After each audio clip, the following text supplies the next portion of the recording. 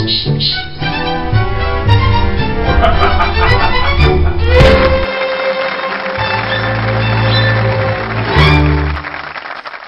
Betty Bowers, and we're going to show you both sides of the gun debate. I'm pro-guns. I bet you say you're pro-life, too. The NRA speaks for a majority of Americans. No, the NRA speaks for a handful of gun manufacturers. It has 5 million members. Funny, Wayne LaPierre bragged about the same number 5 years ago after Sandy Hook, and then again this year after Parkland. So either it's just the NRA's favorite fake news, or membership is shockingly stagnated. It's still a lot of people. It's not even 2% of America, and fun fact, it's not even true. You don't know that. The actual number is secret. And with good reason. You know what tipped me off that NRA membership is a lot lower than they claim? When Delta revealed how many passengers had taken advantage of their NRA discount.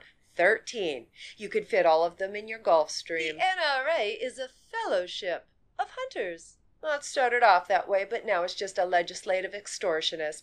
It bullies politicians to protect the people who sell guns instead of the people whose lives are ruined by them.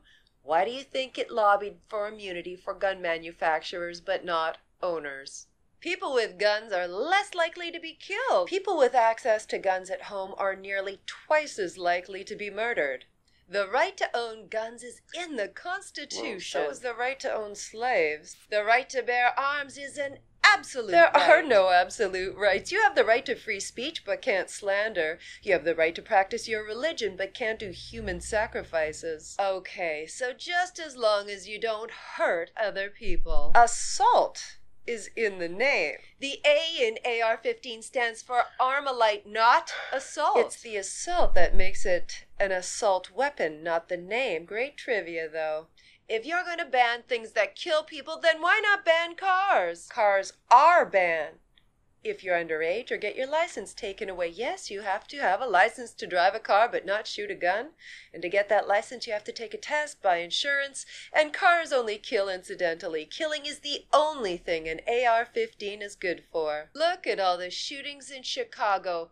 Gun control never works. There really is no such thing as state or city gun control. We don't have border crossings, so anyone can just drive the guns in from the nearest place with less gun control. We shouldn't pass laws that interfere with people's personal liberty. Tell that to your uterus. If you ban guns, only criminals will have guns. If you ban heroin, only criminals will have heroin. What I'm saying is that gun laws are pointless because criminals will ignore the laws. That's what makes them criminals. And with that logic, why have any laws? Congress knows that gun control doesn't work. Congress knows that it works well enough to ban guns from Congress. Parkland was caused not by guns but by the FBI not responding to a tip.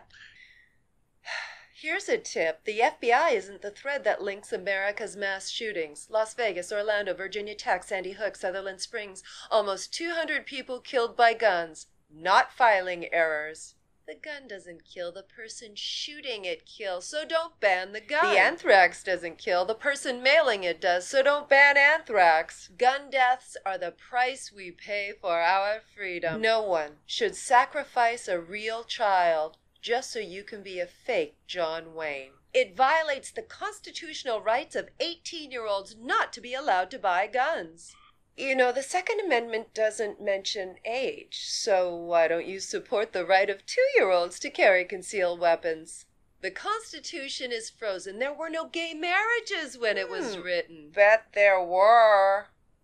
But I can guarantee that there were no AR-15s. The point I'm making is that you can't change the Constitution. The Second Amendment is a change to the Constitution. That's why it's called an amendment. The 13th Amendment was a change to the Constitution. It banned slavery. The 18th Amendment was a change to the Constitution. It banned alcohol. The 21st Amendment was a change to the Constitution. It banned the 18th Amendment. It was all written to be changed. As Justice Scalia, may he rest in glory, said, we can't let activist judges be the ones to change it. Nobody was a bigger activist judge than Scalia. May he rest in hell. He trashed almost 200 years of Second Amendment law and ignored its actual wording. Well-regulated, anyone? It will be a cold day in that hell when you take my guns away. Girl, calm down. Even the assault rifle ban only stopped future sales. The only people who talk about taking away guns is the NRA, not because it's true, but because it stimulates gun sales. Guns don't kill people. Well, they certainly seem to help. People kill people. Yes, but a lot more slowly with knives. We need to arm teachers.